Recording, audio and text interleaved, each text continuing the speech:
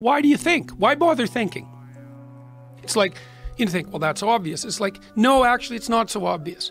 It's like the issue that I discuss with my students at university a lot is, well, why write a good essay? Why bother? Well, to get the grade. It's like, no, that's not why. And if you think that, well, that's better than not thinking that there's any reason for writing, but it's a bad reason. Why write? Well, writing is a form of thinking.